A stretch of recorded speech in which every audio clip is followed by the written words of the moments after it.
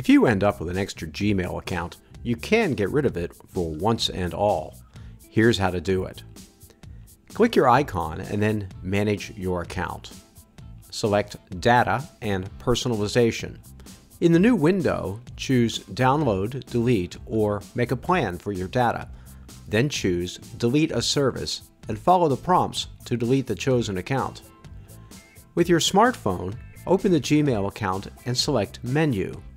Select Settings, followed by Your Account, and then Manage your Google account. Locate Data and Personalization and click that. In the new window, choose Download, Delete, or Make a Plan for your data. Then choose Delete a Service and follow the prompts to complete deleting your account. Right Inbox saves you time on repetitive tasks and helps you to send better emails in less time consistently. Track emails, automate email follow-ups, or send emails later with Right Inbox.